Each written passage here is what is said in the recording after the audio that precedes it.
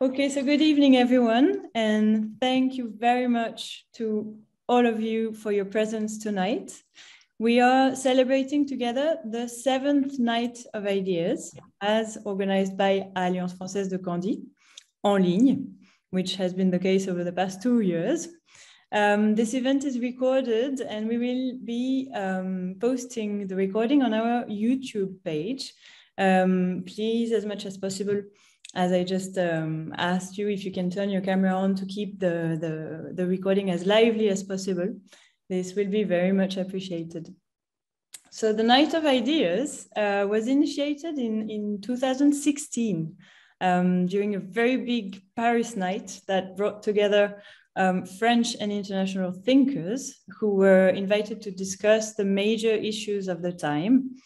And it was a huge success, and it quickly became a defining feature of the French agenda around the world.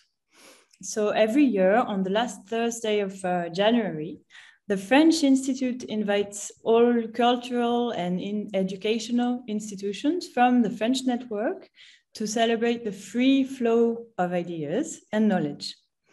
On that very night, conferences, meetings, forums, roundtables, screenings, artistic performances, workshops take place, focusing on a specific theme, which is chosen every year and is meant to be locally revisited and appropriated by each and every participant. So for the 7th Night of Idea, as you know, the chosen common theme is rebuilding together. So it is meant as an invitation to explore the resilience and reconstruction of societies faced with singular challenges, possible solidarities and cooperation between individuals, groups, communities, states, the mobilization of civil societies, and the challenges that have been triggered by the pandemic, basically, and how can we address those changes and the need to rebuild. Even the choice of this very theme and its interpretation can be debated tonight. What we aim to celebrate in the spirit of the Lumière and of what the president of Alliances Française de Kandy and our moderator for the night, Mrs. Shyamali calls a distinctly French event, is freedom of thought. So Mrs. Shyamali Ranaraja, attorney at law, will tell you why this year in Sri Lanka we have decided to take part in this event. Let us wait no longer, and I would like to briefly introduce our 4 panelists before handing over the floor to Mrs. Shyamali. Our greatest thanks for accepting our invitation. Our greatest thanks go to Professor D.B. Nugegoda, former professor of community medicine at the University of Peradeniya. Professor Veronja Karunaratne, fellow of the Royal Society of Chemistry, Chevalier de l'Ordre des Palmes Académiques, senior professor at the Department of Chemistry of the University of Peradeniya, and vice president of SLINTEC Academy, which is specialized in nano and advanced technology. Dr. Kalana Senaratne, senior lecturer at the Department of Law of Faculty of Arts, University of Peradeniya. And Dr. Kadira Pitiyagoda, foreign policy expert, former Brookings Fellow, diplomat, PhD from the University of Melbourne, ministerial advisor, and author of numerous articles. Apologies for the French pronunciation of your names. This is maybe a first. Thank you so much again for your presence, and we are all very much looking forward to this event.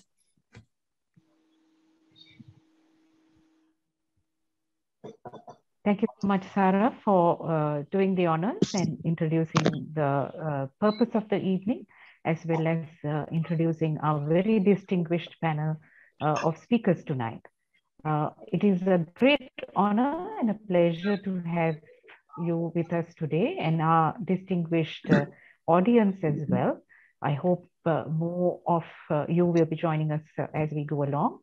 And to add to the introductions that Sarah made, it is worth noting that Professor Beranger has been a past president of the Alliances Française, as well as being a life member and a long-standing benefactor of the Alliances Française. So we welcome you all very warmly, and we are indeed honored to be here with us today.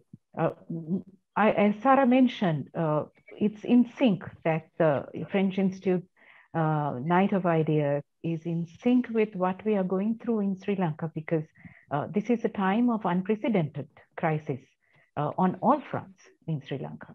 And as Sarah very well knows, she arrived in April to take up her post here and straight into isolation and quarantine, and experience firsthand how life has changed for us here across the globe, really, but especially for us in Sri Lanka, where instead of being welcomed with the usual pageantry and fanfare, she was in isolation for the 2 weeks mandatory at the time. So for all of us, these 2 years have been a time of great change, and in fact, change that we never thought to see in our lifetimes. We are very lucky that we have today 4 very different types of area expertise from our panelists, from law to nanotechnology to diplomacy and foreign policy initiatives, and of course, the core of the pandemic focus in medicine. So this is exactly what this is supposed to be by the French Institute, a melting pot of ideas and a jumping off point, really, to take this forward, especially because we are finding our way in a time where there is no plan or no roadmap, really, because this has never happened in our lifetimes. So without more ado, let me introduce to you the format of the discussion today. We thought we would have a roundtable discussion where each of our 4 panelists would give us their thoughts for about 10 minutes or so on the first question. And then once we finish, we would have some comments on each other's presentations, because we don't want to waste that opportunity we have got to pick the brains of the foremost experts in their fields on this occasion. And then we go to our second roundtable question, and we will wind up with any questions from the participants. So our first question, and this is something I would pose to all the panelists, but first to Dr. Kalana Senaratne. Then we will have Professor Beranger Karunaratne, Dr. Nugegoda comes third, and Dr. Kadira's videoed input will be sourced at the last. So Dr. Kalana, if I can pose the first question to you, what are the observable changes over the past 2 years in your field of expertise?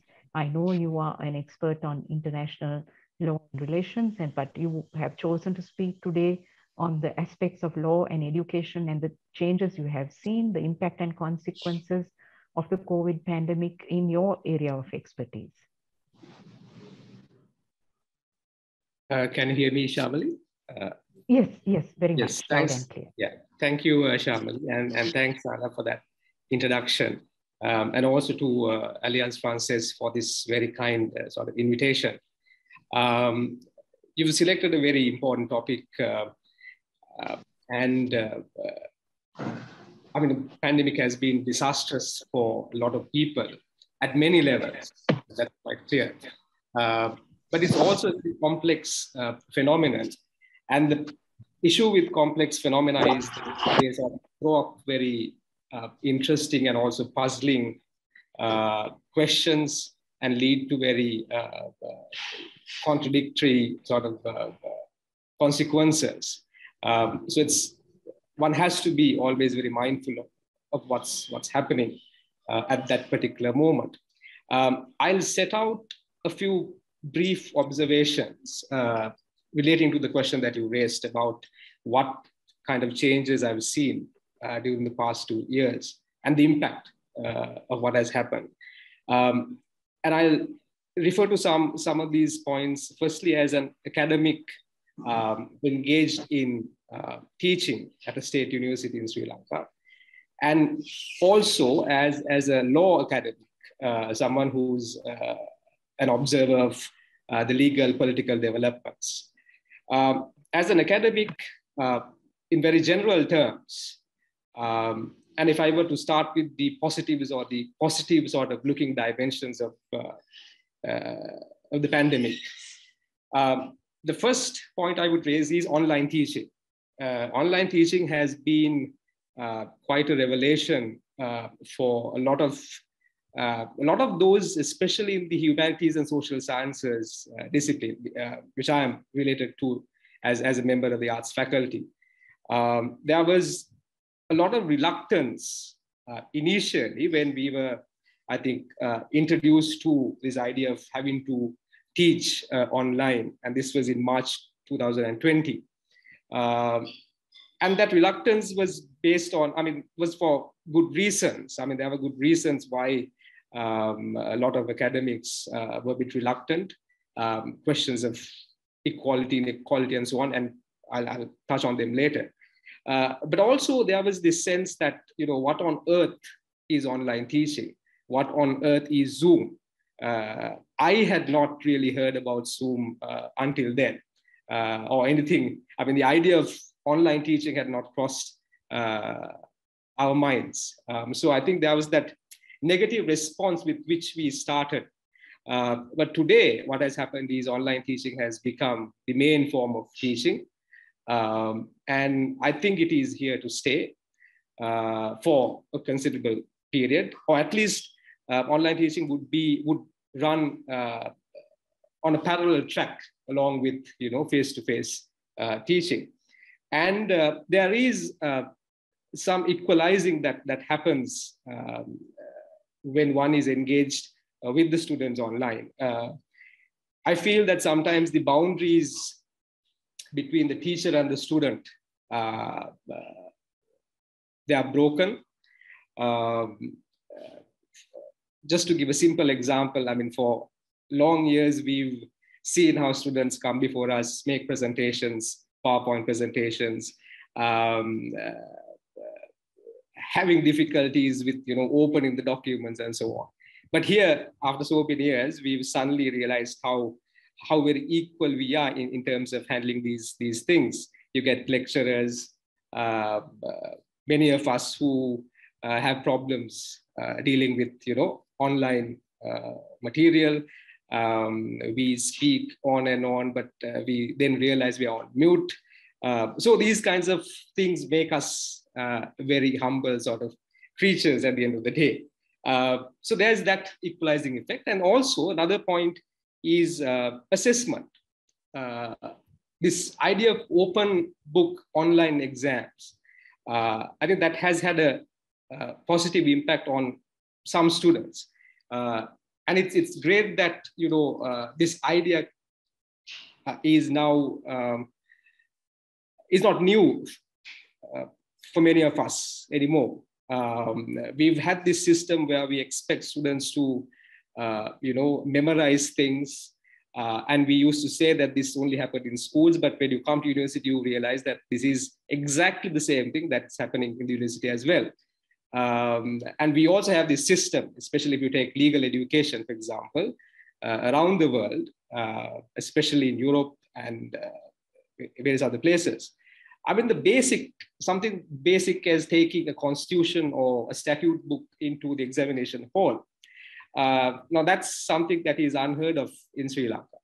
So we have now this system of students doing online exams. They are exposed to the idea of open book exams. They have a lot of material with them to answer questions, and the expectation of greater critical thinking, independent thinking. I think that has been a positive dimension.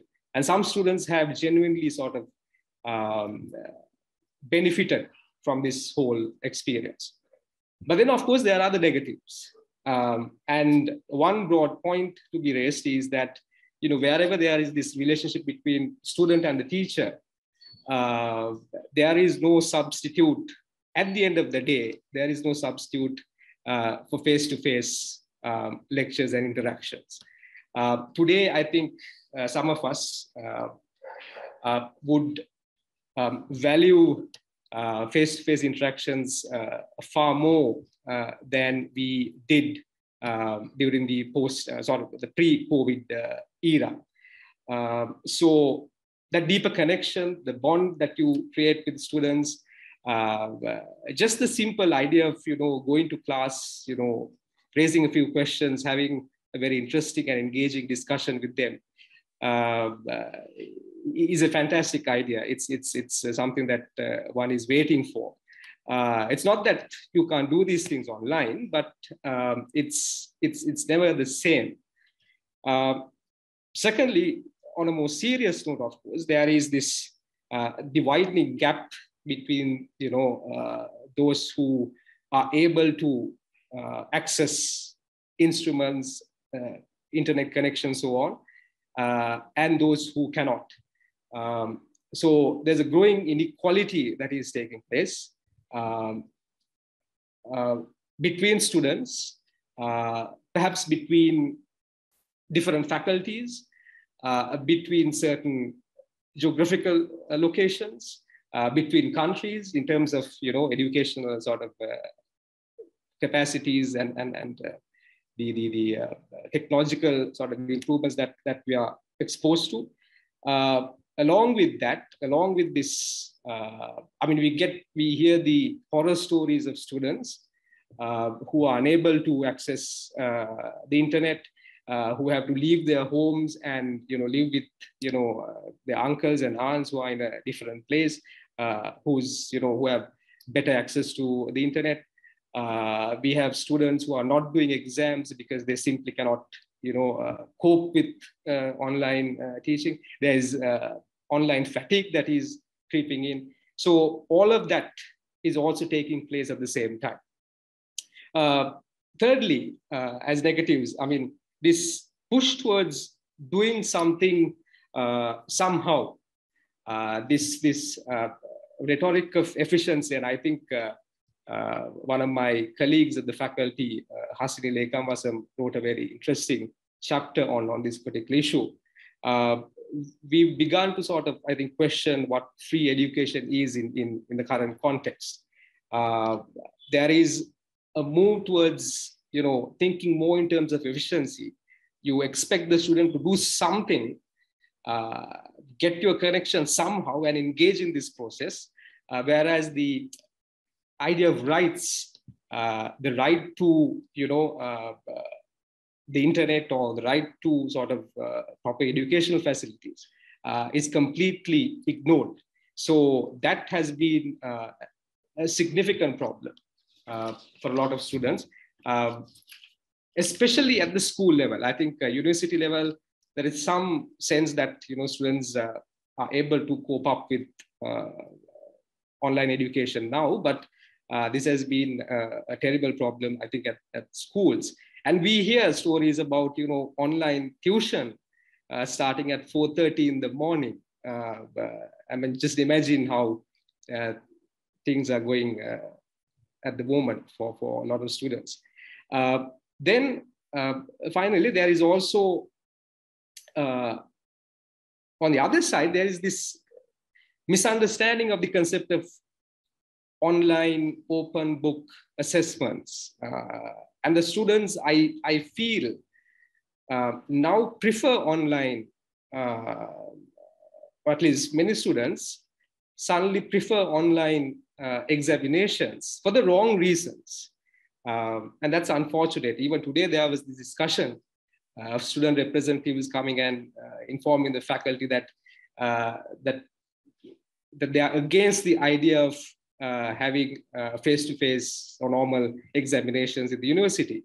And there was not a single important reason that was given.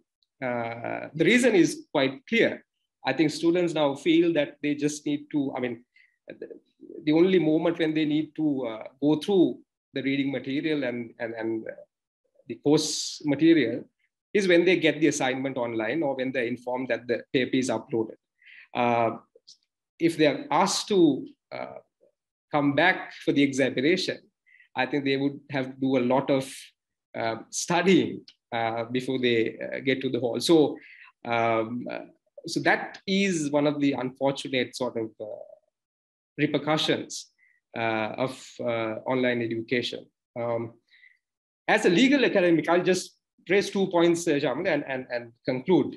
While there are a lot of changes taking place in terms of law, I mean, different types of laws or certain legal disciplines, certain forms of the law developing in significant ways. I've seen, especially in Sri Lanka, that the pandemic has been, used as a pretext for the further abuse of rights. The abuse of rights has taken place amidst the pandemic, and they've used the pandemic, to justify many of the intrusions into the lives of a lot of people. The freedoms relating to speech, expression, the freedom of assembly, the right to a fair trial. The best example being the lawyer Hijaz Hizbullah's case, where he was actually asked to stay at home, and he got a call from the, I think, the Ministry of Health, saying that COVID was used as to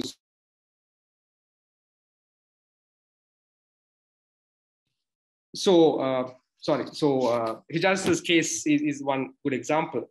And secondly, the pandemic has not stopped, especially the state, from promoting, firstly, authoritarian rule. I think the pandemic has sometimes made them feel that there should be greater authoritarianism. You get the examples of the 20th Amendment, the Port City Bill, which, how these bills were introduced, the lack of democratic freedom to sort of debate, the lack of consultation, all of those problems have continued even amidst the COVID pandemic.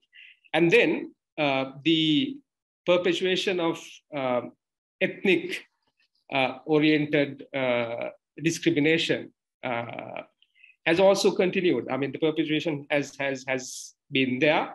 The impact on the Muslim community, for example, has been quite significant. So all these things have continued. And if one was to ask this question, so what has changed? I think a lot has changed, and also nothing has changed. Some of the ways in which we think about things, the human being in particular, I wonder whether there has been too much of change in that species. So with that, I'll stop here and I'll continue the discussion later on. Thank you. Thank you, Dr. Senaratne, for those very insightful comments. And in particular, I think your comments on online teaching are particularly relevant to the Alliances Française. Most of our teaching has been online for the past 2 years. And I think any academic on listening to us today will share those same concerns. And I note particularly your concerns with regard to the curtailment of personal rights and freedoms, and the way in which the state has perhaps used COVID and the pandemic as an exercise to, as an excuse to really carry out certain initiatives which would not have been possible in a non-pandemic situation. So thank you very much. And we are very glad to see that Dr. Viranja is with us. We didn't think you would be able to join us. So very happy to see you, Dr. Viranja. And may I invite you to share with us your thoughts? And could I just remind you of the question again of what the observable changes have been in the past 2 years in the field of your expertise of nanotechnology, and the impact and consequences of the COVID pandemic that you see in your field? Thank you very much. Thanks, Charlie. And thank you, Sarah, for first calling me and inviting me for this. I hope you can hear me. So basically, yes, we can hear you. I'm not a product, but I've worked at Peradeniya University since 1979. That's way before Kalana probably was at the university, ever planning to even teach. But pardon me for shifting the conversation to something very different. Nothing to do with online teaching or what pandemic has taught us and forced us to do online teaching. That's not what my conversation is. I think the pandemic, for the topic that I'm going to discuss, has been a blessing in disguise, because the technology is sweeping the planet, and unmistakably and inevitably, we will have different conversations in another 5 to 10 years. And the topics that we think are cumbersome and problematic today will be minuscule, not that they are minuscule per se, but because there are so many other sweeping factors taking over the planet. 2 years was what, Shamali, was the question. 2 years is a hard thing, and 2 years in technology is a blink of an eyelid. Whilst agreeing that 2 years is the time of the pandemic we have had, and I think pandemic has been a great opportunity, notwithstanding the loss of human life, notwithstanding the human suffering that the virus has caused. We, unknown to many people on this planet, technology has marched forward in such a fashion that today, or when we come out of this pandemic, we would be living in a different world.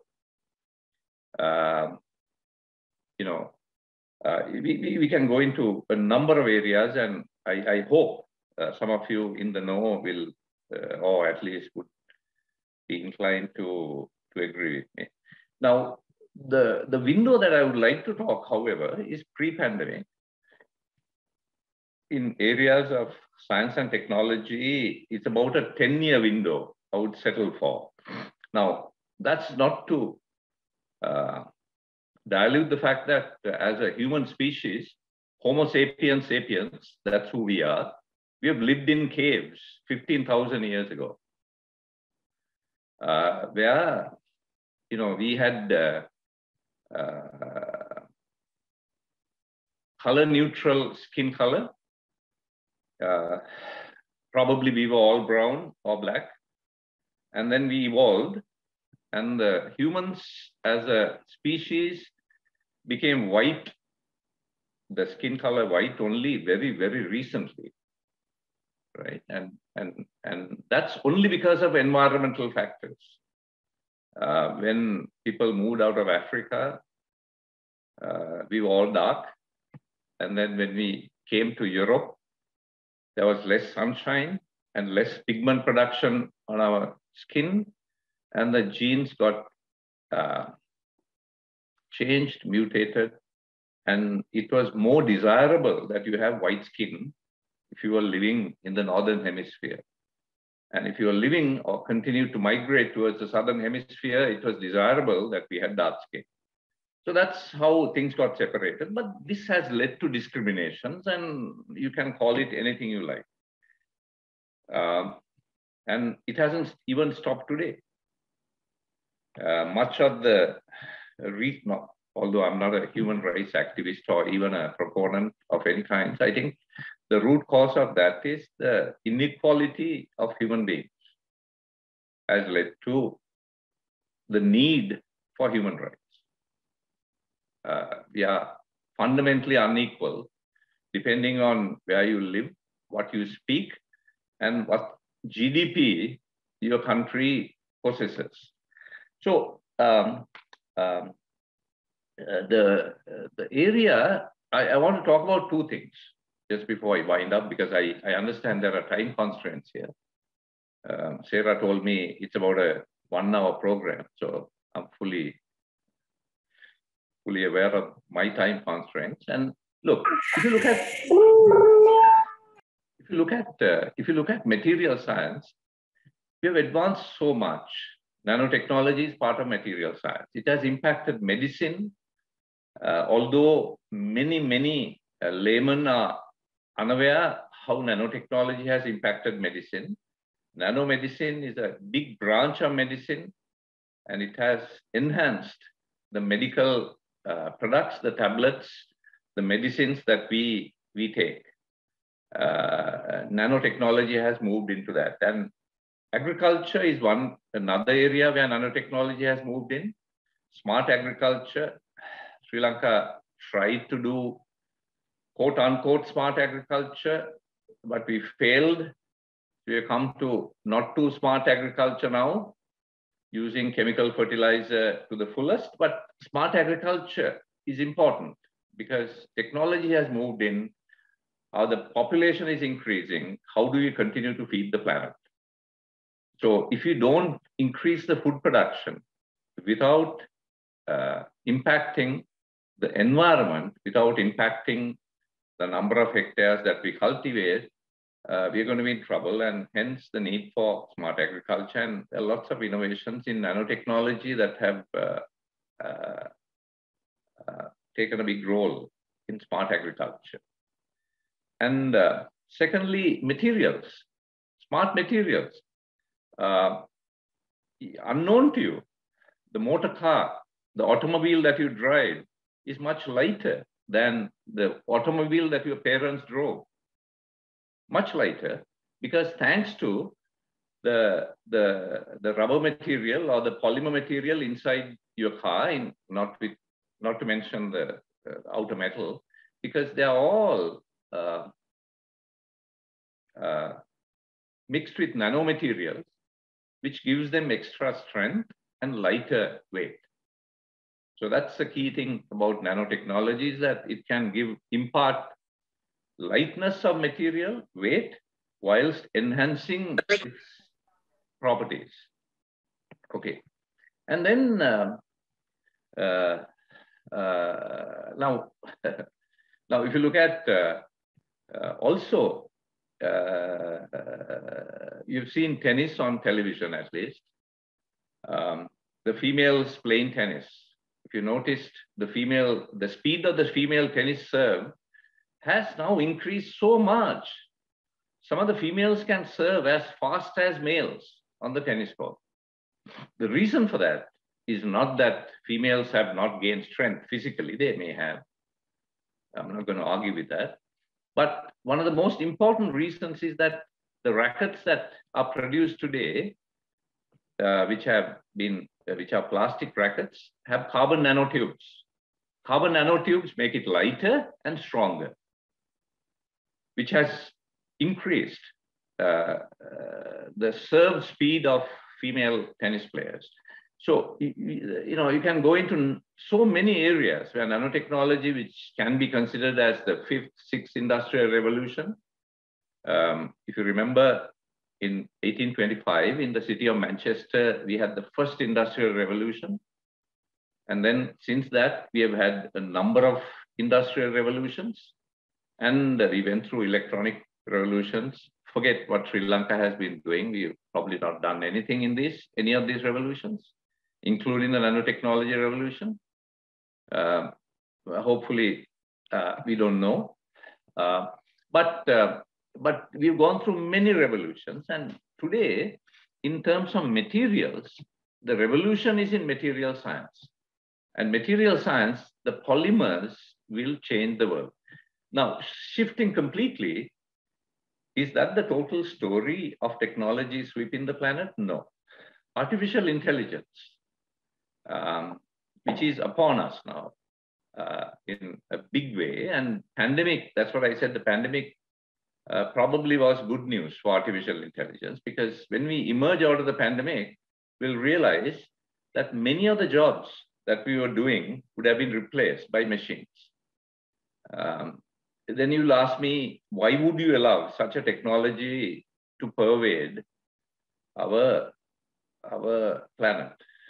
Remember, the meaning of the word technology, in addition to the fact that it is a scientific innovation, is the fact that technologies are meant to earn money. If a technology doesn't earn money, it's not a technology. You can call it a technology, but it's really not a technology. So humans are very fond of making money. So even if at the cost of us losing our jobs, the technology will sweep our planet. And in another right about now, maybe in another 10 years, all automobiles in Europe would be self-driven cars. I don't know whether Sri Lanka would ever get there, but I don't want to get into that scenario.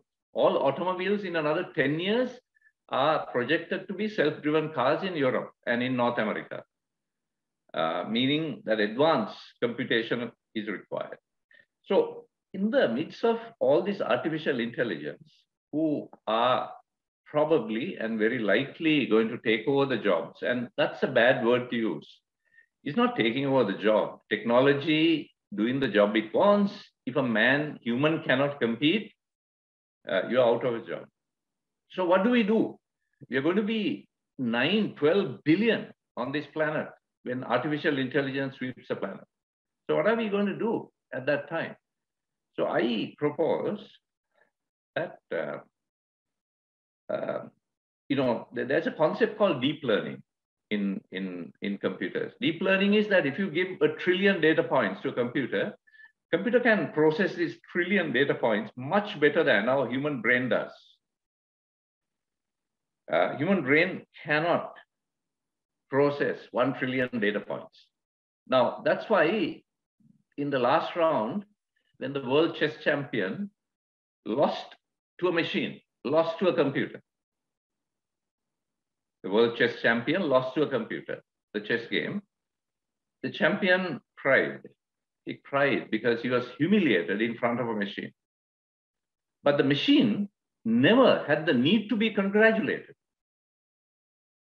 So clearly, the machines are not capable of empathy, love. We are. So I think even if machines take over, if you really look at the way our job market has turned, companies which work on the interface of digital technology and human resources, they're making huge profits because the cost of labor is going down, because you don't need people to work as much because the machines have replaced them. So in that climate, I think going forwards, when the machines have replaced many of us,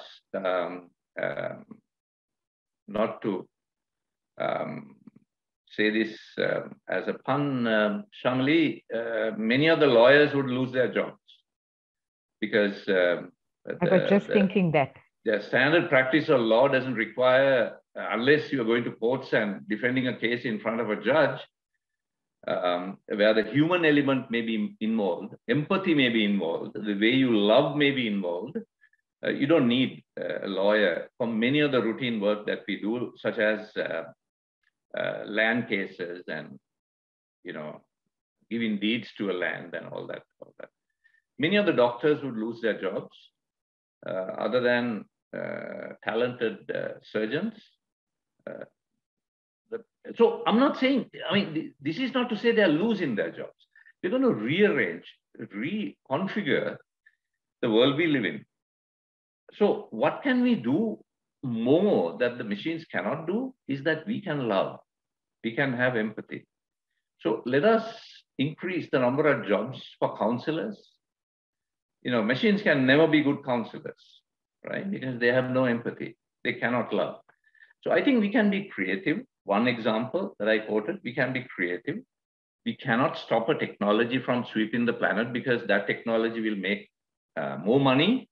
All nations will be richer than they are today because they will do business at a lower cost than they are doing today.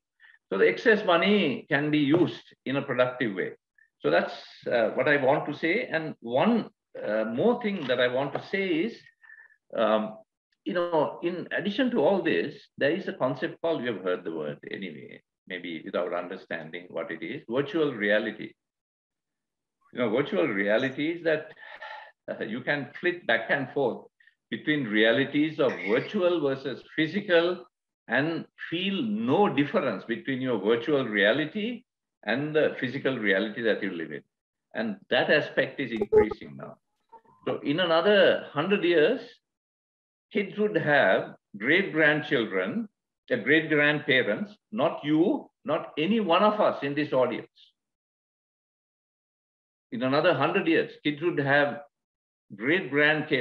parents who would wear a headband and live in a virtual reality world and flit back and forth into the physical world as if both worlds are equally real and equally enjoyable.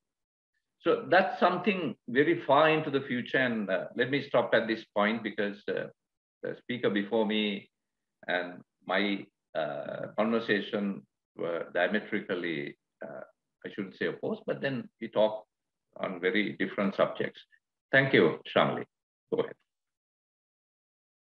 Sure, Professor Viranja. I wouldn't say diametrically opposed, but when I agreed to moderate this panel discussion, I didn't expect to be scared witless, because you have now told me that I will be without a job in the near future. And as an employment lawyer, I must say that's a very scary thought.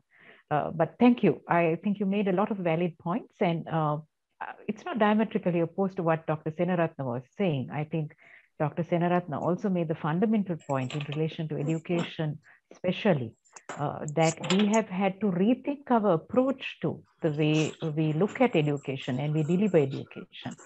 And that, I think, is the gist of your argument as well in relation to a very different area of nanotechnology.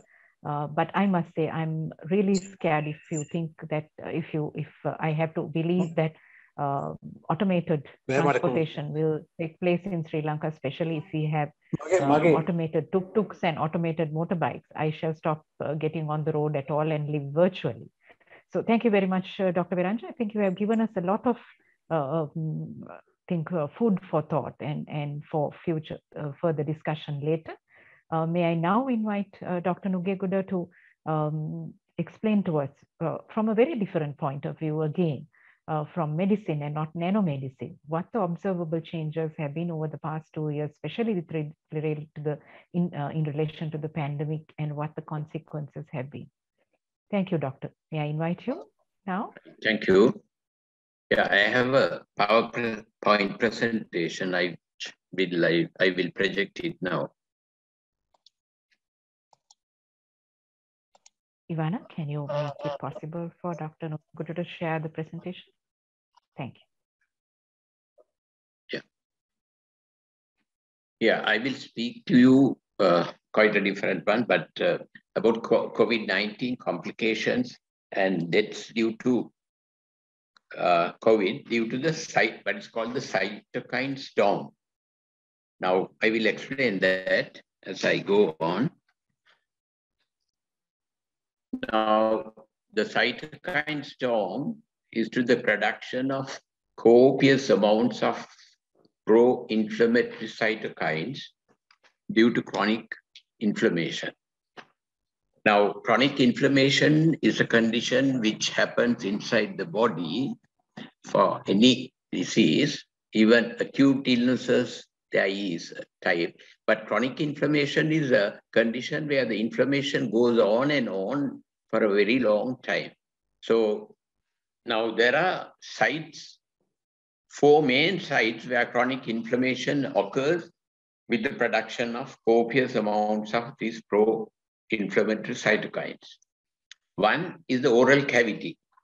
So the oral health has to be, it has to be a healthy oral cavity, because if not, that is one important site where there's pro-inflammatory cytokines are produced, often not realized by many of the people.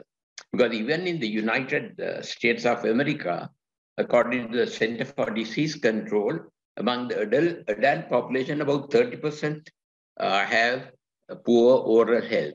So now, if that is so, that is one factor which promote COVID infection and inflammation, and also all the complications. That is one. Then next one is unhealthy gut bacteria. Now we have over 1,000 trillion gut bacteria inside the intestine, which is much more than the cells in our body. Now, they have done studies and they have found, now, for example, one study, they took 15 COVID patients and compared to 15 non-COVID normal people. And there was a marked difference in the gut bacteria, where the COVID patients had very unhealthy gut bacteria. So that is another thing to remember. Then factors which promote unhealthy bacteria. Now, when you take a very high sugary drink, fizzy drinks, like a small can has about 8 to 10 teaspoons of sugar. Then fast foods, French fries, white bread, white rice. So these are high glycemic index foods. That means soon after you take the food, the blood sugar level increases rapidly to a high level. So that also is another factor. Then the third one is central obesity. That is, you have a huge tummy, like, right? So where the waist is more than half your height. So actually, if your height is 5 feet, that is 60 inches, the waist should be 30 inches or less. If not, you are having central obesity. Now, there is fat. Now, when there's central obesity, there's a lot of fat inside the abdomen, around the liver, the pancreas, the intestines. Now, this is called the visceral fat. And that visceral fat also acts like a factory producing these pro-inflammatory cytokines. Then the fourth major place, unhealthy lungs. So if the lungs are always having chronic inflammation, that also can be a site for production of pro-inflammatory cytokines. Now, one important factor in Sri Lanka, a lot of people use mosquito nets, and they don't wash it often. It's unclean, you see. Now, there are about 4 or 5 patients who are suffering from asthma for many years, and I got them to wash their nets once a week, and they managed to stop taking the drugs, and the asthma also went off, right? Then also burning mosquito coils. Now again, that smoke is very bad for the health of the lungs. Then incense and joss sticks. Again, now even at street corners, people are selling these joss sticks. Now that smoke is even worse than the cigarette smoke. The Chinese and British studies have found to be very dangerous. Then of course, obviously smoking. Then the cytokine storm. So where there is a cytokine storm is there are a lot of pro-inflammatory cytokines in the blood. And in COVID, this is cytokine storm is something which happens in serious cases, which leads to lung failure. And there's poor oxygenation and they die. Then also another one is the clotting of blood inside the body, inside the arteries, inside the veins, the blood can clot. So now that again is another factor which is the result of this cytokine storm. Now, there's another very serious condition realized, what is called the long COVID syndrome, which is now coming into focus. Now, this is after recovering from initial disease, these people for many months, they can have shortness of breath, fatigue, brain fog. That means they can't think properly. Now, just a few days ago, the medical news today pointed out a very dangerous situation. The brain damage markers, that is the blood test they do to assess the brain damage, was greater in these patients with severe COVID than those with Alzheimer's disease. Now, just imagine, Alzheimer's develops when they are very old and loss of memory. I mean, they don't know their surroundings. That's a very, pathetic status. But now in these COVID patients, these blood markers were more than even with Alzheimer's. So we have to wait and see what's going to happen. Because again, inflammation, there's in the brain, neuroinflammation and neurodegeneration, that means of the brain and the nerves. So this is very alarming. Also about a week ago, they reported a family physician, a female middle-aged female from UK. After recovering from COVID-19, she had severe problems with concentration and multitasking.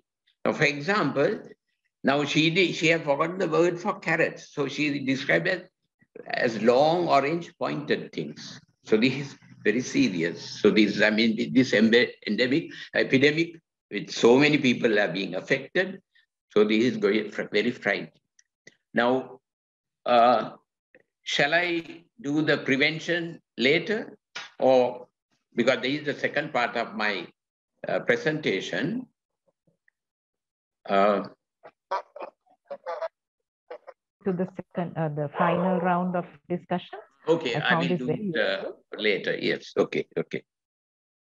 Thank you so much, Dr. Ubedu. I think I found that a very short and sharp assessment of what has been happening, and some of it really, I must say, was presented very logically, and I had not realized myself before, even though we have done a lot of reading on this. So thank you very much for those thought-provoking comments, and I think especially the connection with obesity and unhealthy gut bacteria, bad oral health, bad lung health. I think these are really markers for long-term intervention if we are going to beat the pandemic in the long run. So thank you very much. And may I ask Ivana now to give us the presentation sent by Dr. Kadira, because he can't be with us today. Dr. Kadira Peteguda is a diplomat and a foreign policy expert, and he has very kindly sent us his thoughts on a video recording. Thank you to Alliances Française for the invitation to talk, and thanks to Vijita Mama for arranging it. I wish to briefly highlight two sets of developments during the pandemic. The first occurred very early when the pandemic had an apocalyptic kind of element. So for much of recent history, humans living in the West enjoyed fairly privileged lives in comparison to the great mass of beings that inhabit this planet. On the other hand, people in the global South faced regular threats to their security by way of disease, famine, and war.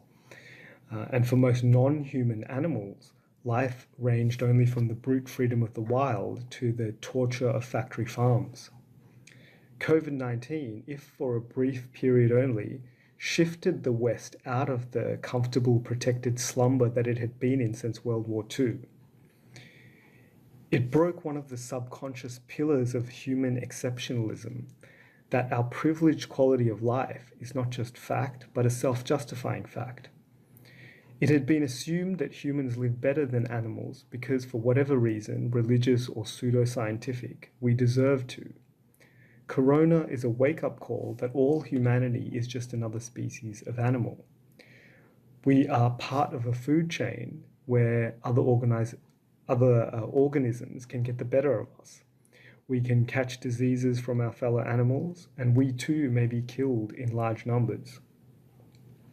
Through the combined lessons of a reality check on our mortality and the first-hand insight into the precarious existence that most non-human animals endure, this crisis could, over time, trigger an ushering in of a new global relationship between humans and animals.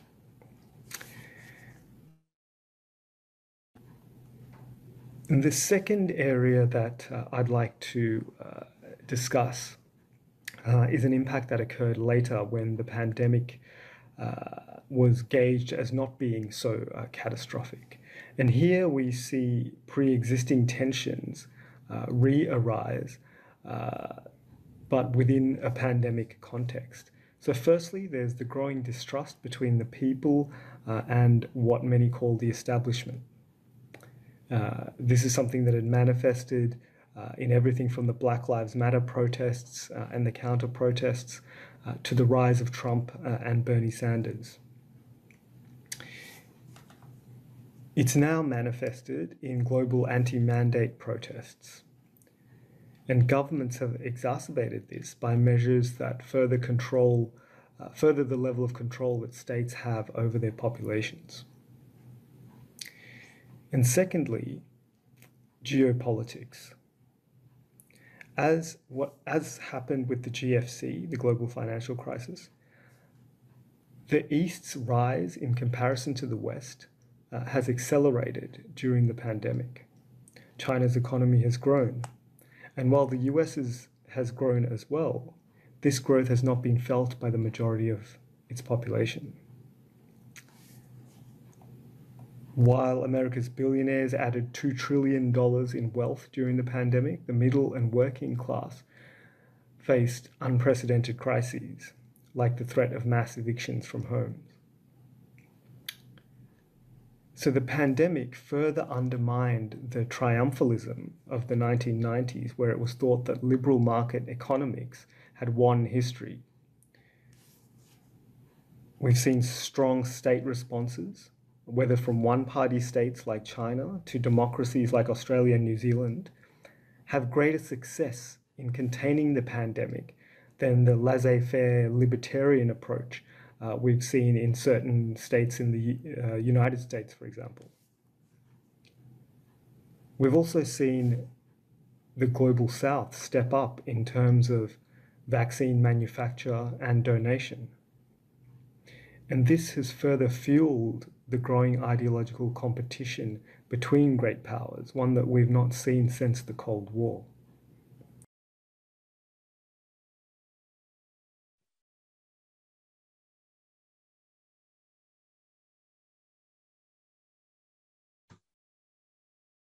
Sorry, Vanna, was it the end of the video? Yes, it is the end of the video. Okay. Thank you so much. And I think Dr. Kadiru raised some very valuable points. And I find it interesting that he made the fundamental point that Dr. Peradeniya also made of the inequality between the haves and the have-nots having increased during the pandemic. And I think Dr. Kalana also made this point in relation to education. So we see some common themes emerging in the very different types of expert opinions that we have had today. Due to the shortness of time, let me go immediately to roundtable 2 question. Thank you very much. Let's hope that we can exchange some thoughts between our different experts later on if we have time.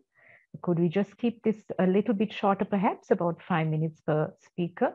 The question 2 is foreseeable changes over the next 2 years in your area of expertise. And what should we do to face these changes as human beings and societies? So may I again ask you to start off, Dr. Kalana? We would have loved to have switched things around, but due to the shortness of time, we just stick to the same order of proceedings. Thank you. Thanks, Chevalier. Just a couple of changes.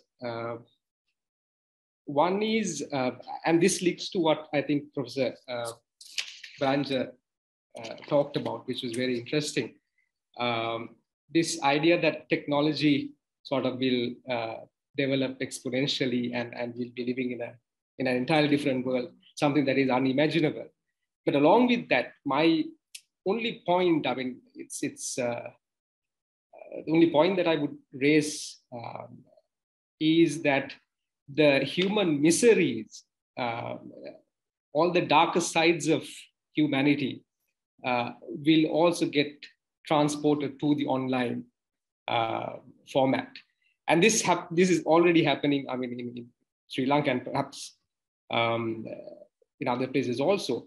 In the education sector, we get the new phenomenon of online ragging. I recently heard the case of university in the north, where students are harassed online through WhatsApp.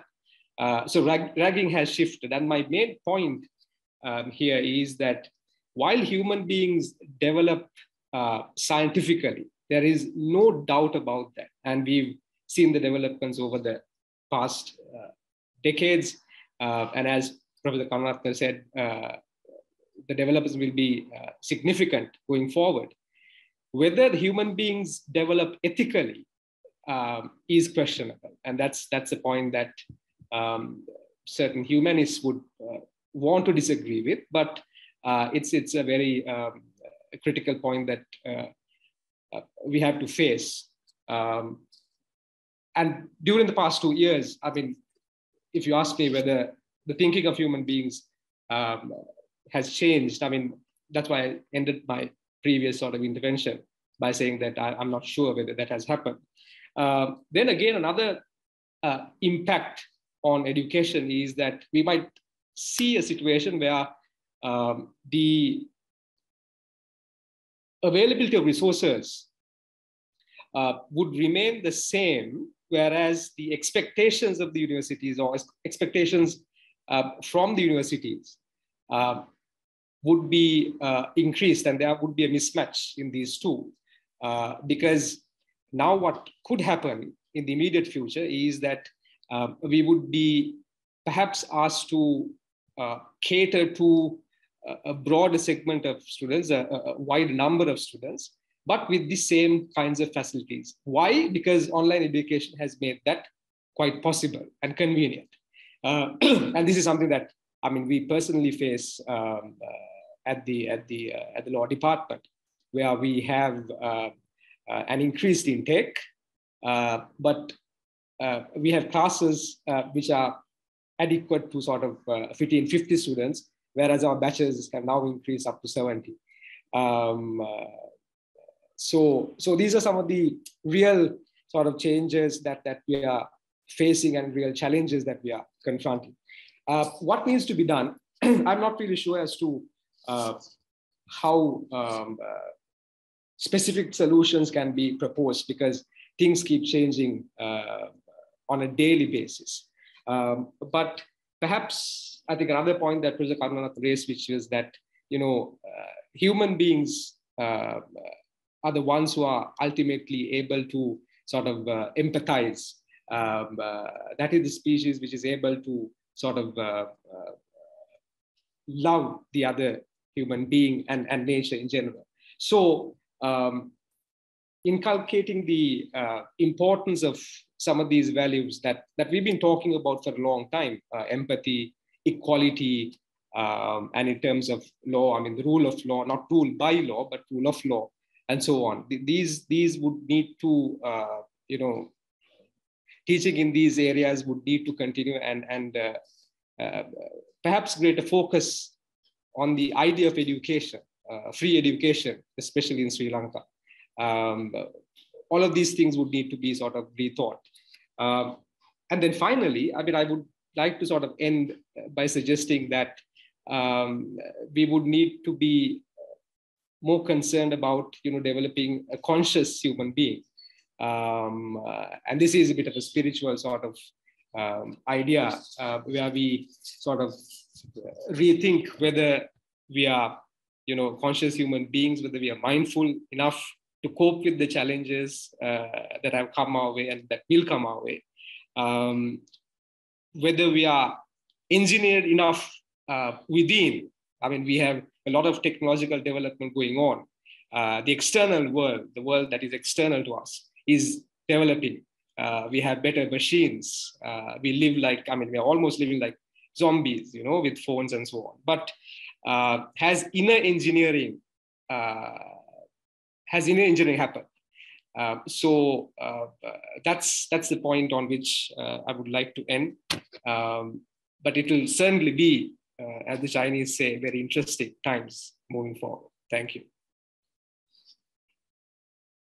Thank you, Dr. Kalana. I think those were very important conclusions that you drew, and also your solutions.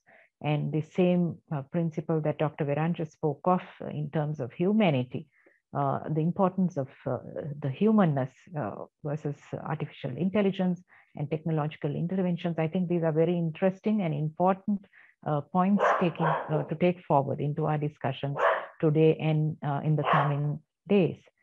May I ask you, Professor Viranja, if you could share your thoughts on what you foresee as changes in the next 2 years, and how you see us as human beings overcoming the challenges ahead. Thank you, Chevalier. I must say you've been a remarkably excellent host, talking about things that that all of us have collectively talked about, and thank you so much for it. And you know, I want to talk to you that increasingly philosophers and scientists are talking about the fact that we as humans, this planet may be a simulation, which means entirely we are a computer program, and there is a computer or computers or trillion computers running somewhere, and then we are part of that virtual reality. And whilst you or anybody may not agree to it, there are certainly no reasons why we, or certainly cannot find any evidence that we cannot disagree with it. We are just a computer program unleashed by some advanced computer. So which means that if this is to be the case, we are simulations. There are thousands, trillions and trillions of simulations all over the universe, and we are just one of them. And this is like, take Microsoft computer, Microsoft program. Part of the Microsoft, we all, let's say in Sri Lanka, we open, thousands of people are using different aspects of the Microsoft. Similarly, thousands of planets and civilizations are going through a simulated existence. And that's why I talked about virtual reality, which in another 100 years will come very, very close to our physical reality. We won't know any difference between virtual reality and physical reality, and we'll enjoy both.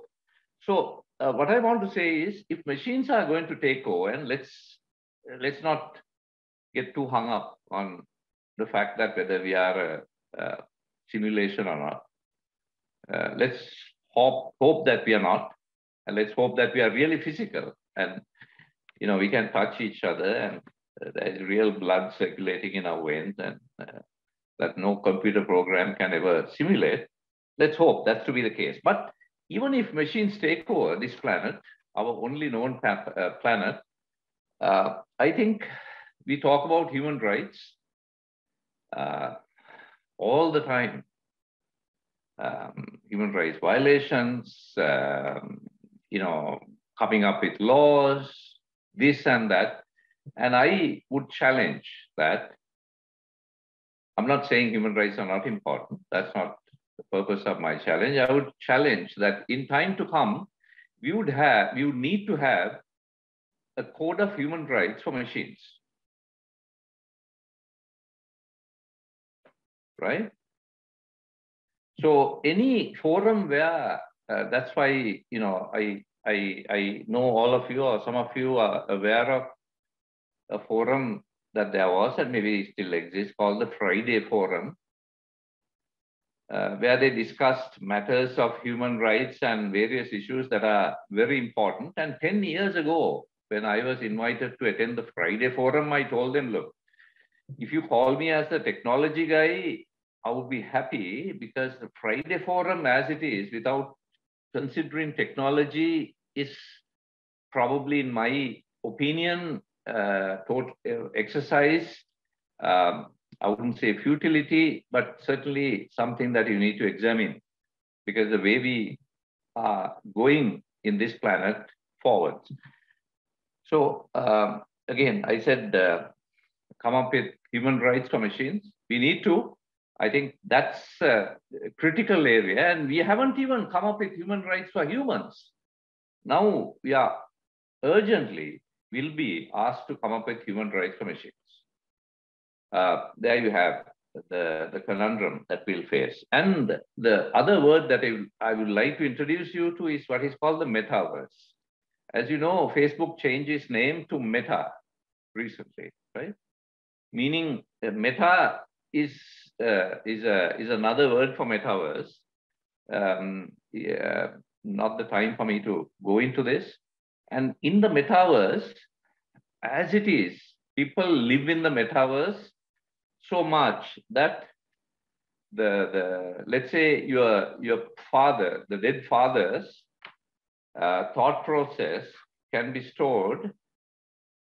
If it can be stored in the metaverse, you could have a lively relationship with your dead father, whose thought process will change and evolve based on the ongoing matters in your life. So you can have a meaningful relationship with your dead father. So with that unimaginable thought, let me stop the conversation for tonight, Shamali. Thank you so much.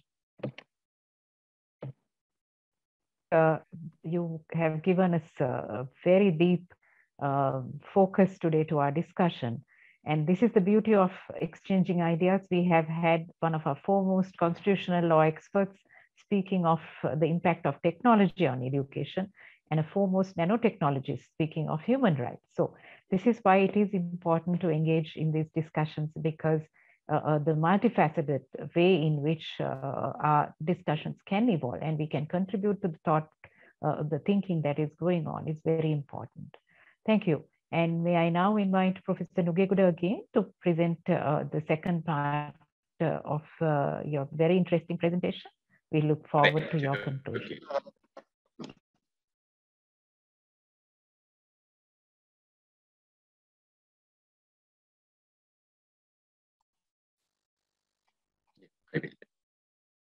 Cytokine storm due to COVID-19 and overcoming mental and psychological problems associated with COVID-19.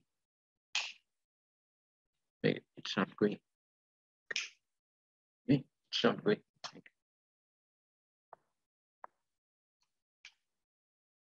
Sorry.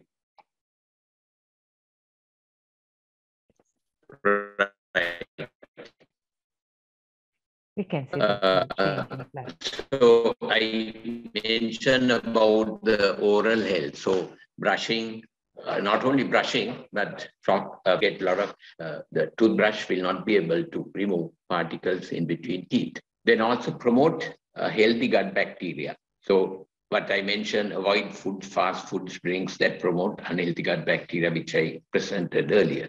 Instead of that, you have to eat more rice, like parboiled rice, like Nado. We have whole grain wheat products, nuts, seeds, prebiotics. Now, prebiotics means these actually prebiotics are found in fruits, green leaf, vegetables, like coelacanthus.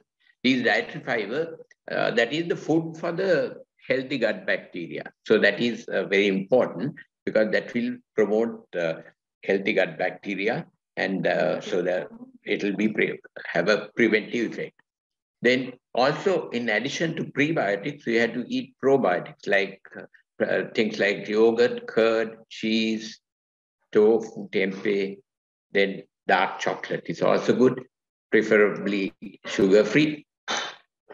Now, this fact was well demonstrated.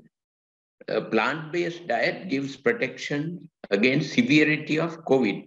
British Medical Journal presented a study involving 2,884 doctors and nurses who worked with COVID patients from USA, UK, Spain, Italy, France, Germany.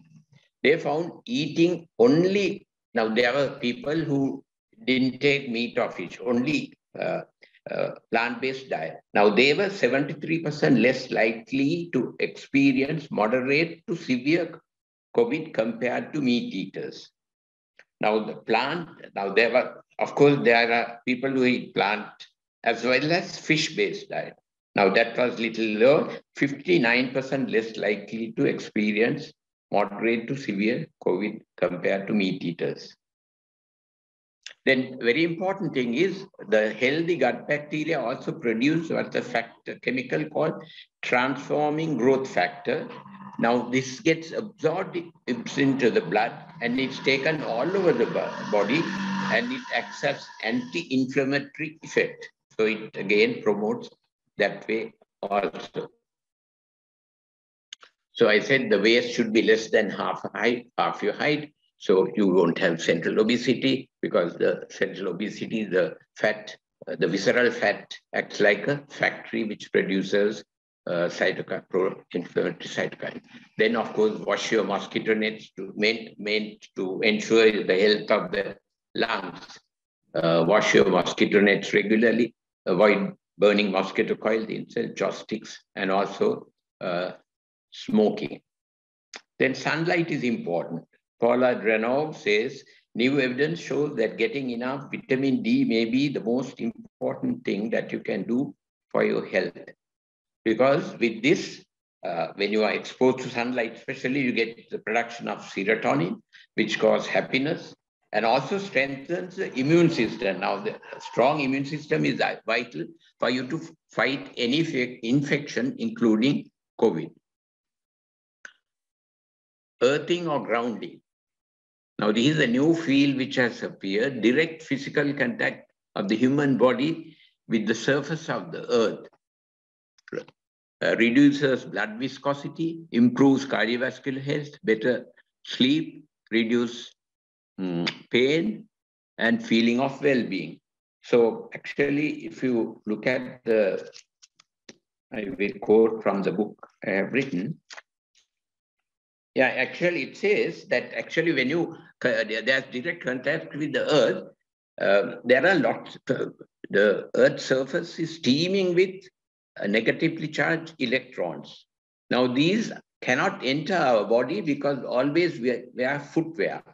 Now, moment we remove footwear or we are in, or either sleep on the just barefoot, bare body, all these electrons get into the body and neutralizes the free radicals, which produce pro-inflammation and also pro-inflammatory cytokines. So this is a very useful thing, and this actually helps practically any illness, right? So that is something which has emerged recently. Then living with nature, again, calms your mind, your stress levels are reduced. Now, for example, Deepak Chopra in his book Quantum Healing has said, if I find a green meadow splashed with daisies and sit down beside a clear running brook, I have found medicine, because nature is man's healer. The medicine he refers to are the endorphins and the serotonin, which are produced in abundance in that mental status.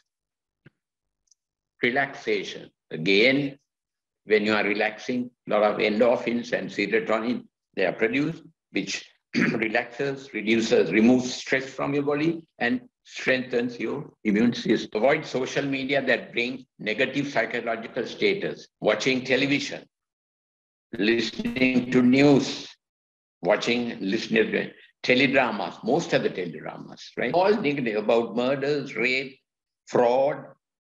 All these things are early morning when you watch TV or read newspapers, only these things come in and your mind is set to a negative mode, you're under stress, your immune system collapses. So these are things to avoid. So if you're watching television, watch only comedies, because that, of course, with laughter, it enhances your immune system.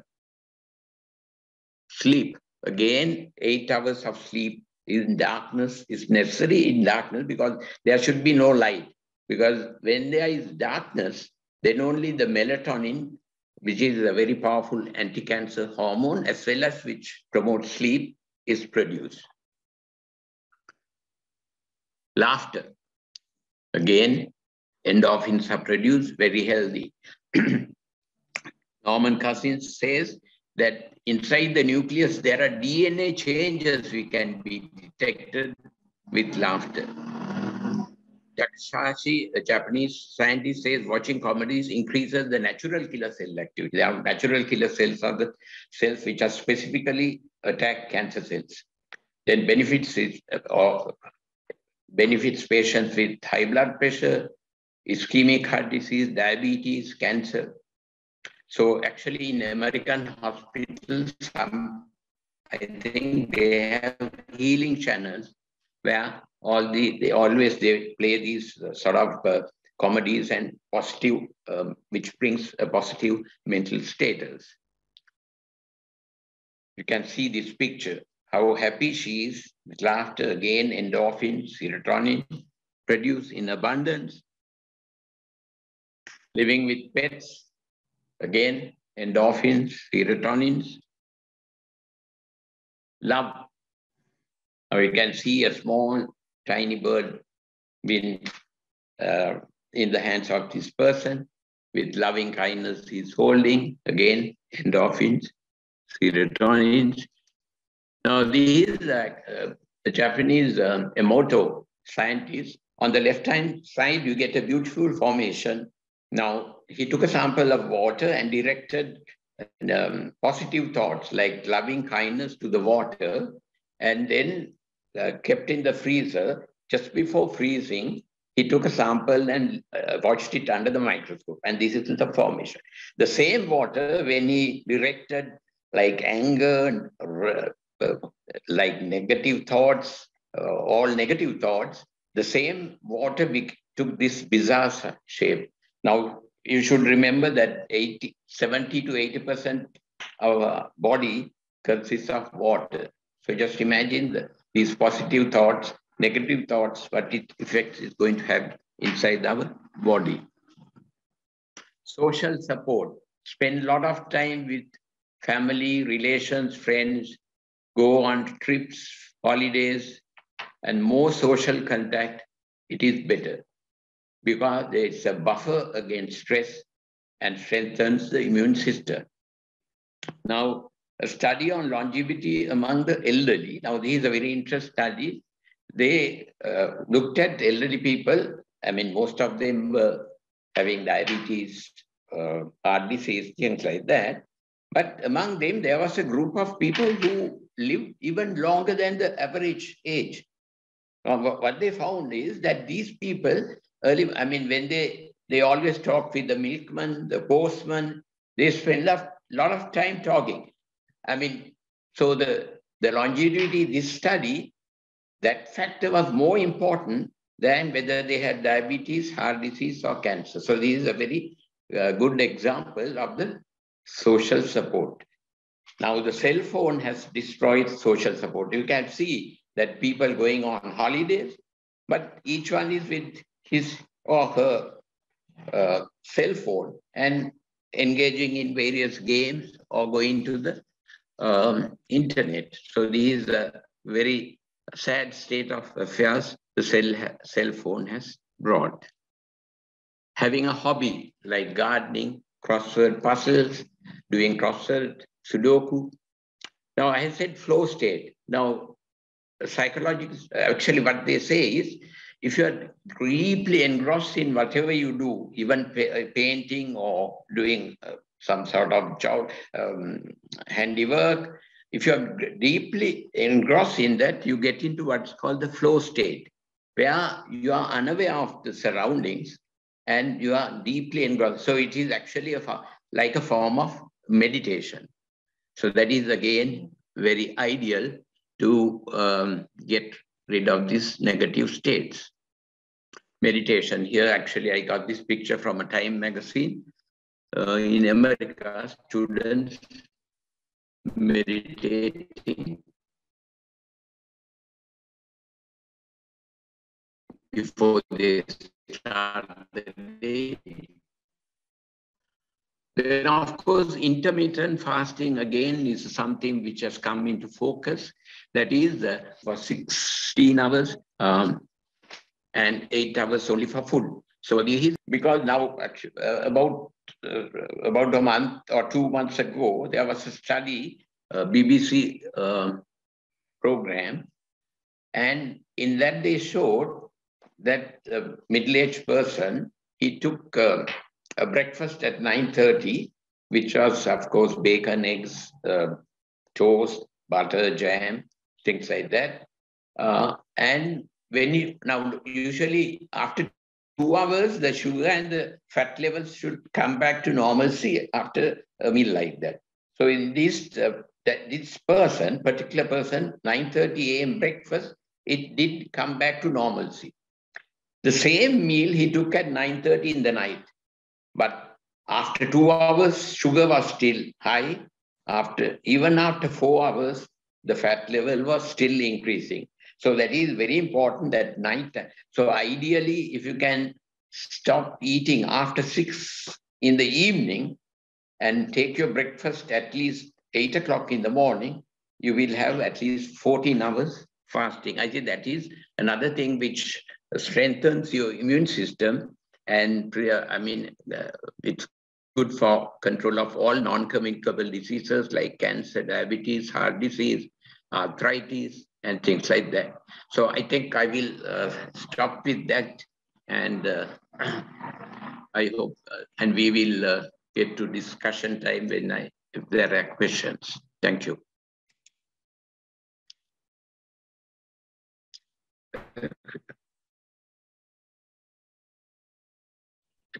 Sorry, thank you so much, Dr. Nugeguda, for that very fascinating presentation. And I think the key takeaway from your presentation for me was that the very simple changes that we can make to our lifestyles to be better able to withstand this pandemic and the effects of the disease. And also that the common theme that is emerging is the importance of humanity. You speak of love. Dr. Senaratne speaks of inner engineering, and Dr. Virendra speaks of human rights for machines, but before that, human rights for human beings. So perhaps we are beginning to identify the missing piece of the jigsaw puzzle, and I wait with great eagerness what our foreign policy expert, Dr. Kadire, has to say. So perhaps, Ivana, we could have the next presentation. Okay. Thank you.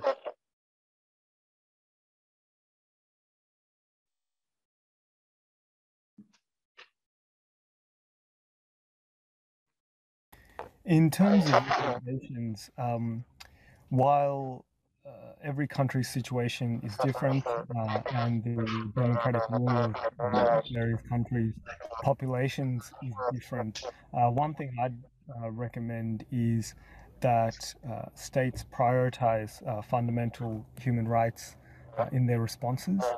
And what I mean by fundamental rights is not just civil and political rights, like the right to freedom of movement and the right to assembly and things like that, but also the civil and political right of the right to life, economic, social, and cultural rights like the right to health, the right to food, the right to shelter, and I think all policies should really balance the impact upon those rights of action or inaction.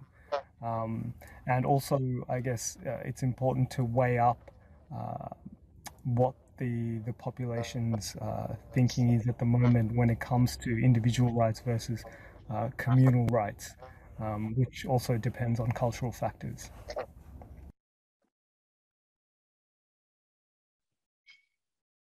So thank you very much to Dr. Kadire as well for recording that presentation for us under extreme pressure, I think. But again, the common theme that emerges is the importance of human rights and our human nature. So with that, we wind up our presentations for the day. Due to the lack of time, I don't think we have a lot of time for discussion, but while I invite our participants to post any questions in the chat box so that we can address them to the relevant panelists. Could I just ask whether our presenters have any comments on each other's presentations? Dr. Senaratne, any final thoughts on a common theme perhaps that we could take away from today's discussion?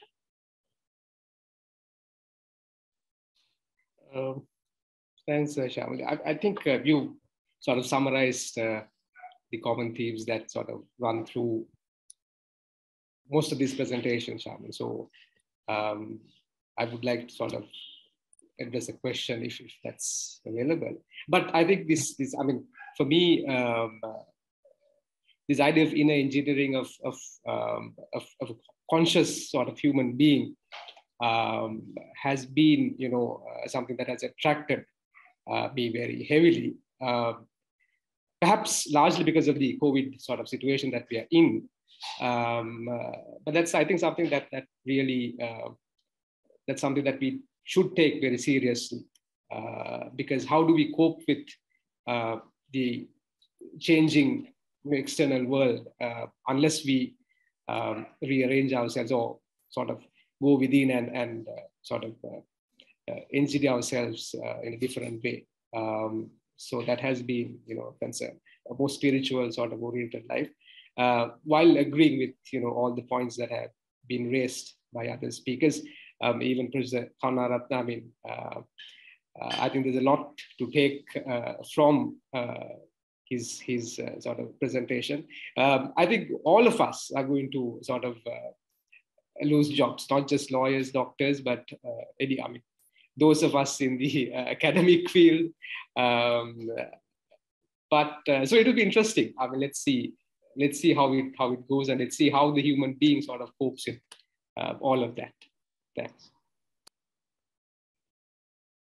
Thank you, Dr. Senaratne. While we await any other questions, may I ask Dr. Peradeniya whether you have any inputs, especially on the aspects of mindfulness and inner engineering that Dr. Kalana speaks of, in relation to your thoughts on the fact that we are all part of this great simulation, but also your comments on the importance of humanity. How would you respond to the thoughts that have been emerging? Sorry, thanks, Shamli. At the turn of this century, in 1999, 31st of December 1999, onset of 2000, I am an avid reader of New York Times. So New York Times editorial had an editorial where it said in 1899, so it said, look, we propose that the world is so sick, world is so bad, world is so ungovernable, world has no hope, that we would like to break it down and rebuild again. By the way, in 1899, onset of 1900s, New York Times editorial wrote the same thing. World is so ungovernable, world has lost its meaning, that we would like to rebuild it. So I think chaos is part of us. We like utopia, utopian society, but chaos is part of us, and the substance that I described is part of that chaos. That describes our existence. So within this chaos, how we handle ourselves and how we define us as a species will obviously, in another, I wouldn't want to have it to happen in another 100,000 years, but perhaps in a longer horizon that we would change or we would disappear and a new species would emerge. So thanks to then all our discussions about human rights for this and human rights for that, mustn't forget that we are just one species who seems to be controlling the planet today. And there were species before us who did the same thing. So there would be species after us, and we are in that flux and chaos. So let us find meaning within that framework and understand that we are in a journey going forwards, and nothing remains the same for more than 10 years. Every 10 years, we redefine ourselves. Thank you.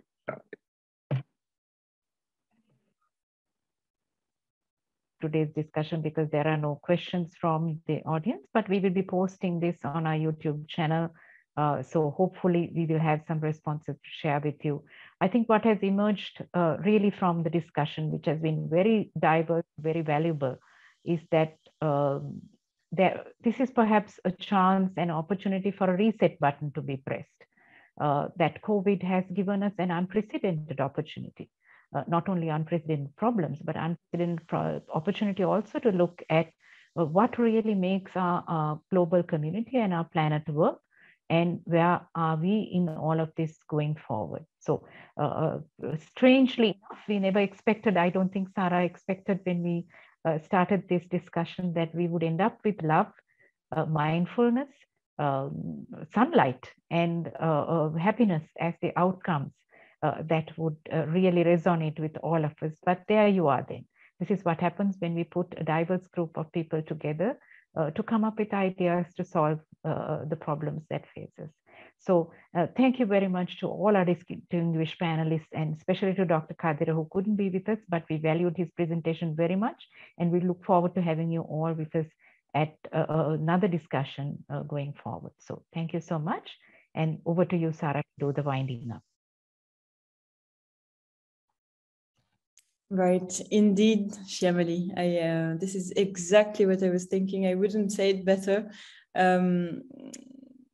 Humanity came through, and I was trying to think, what can I say? I'm going to talk about liberté, égalité, fraternité, and this is obviously my way of understanding it. And the fraternity has come through, not in your discourses, but in the sharing, in the process that you have, each one of you has adopted for tonight's event. And I am absolutely grateful for this. It was such a diverse perspective, but then in the end, the fraternity brought you all together. I'm very impressed by it. Thank you so much. Thank you, Chevalier, for mediating this event so well. Thanks a lot. And I will not be too long. I just want to wish you all a very good evening. Thanks again for joining us. And I think we can leave it there, no? I think so, indeed. And good evening to everyone. Have a very good evening, and stay safe in these troubled times. Thank you once again. We are very privileged and honored to have had all of you with us, presenters and audience alike. And a wonderful job to Evangeline for her coordination, and to Sarah for organizing. Thank you very much, and good night.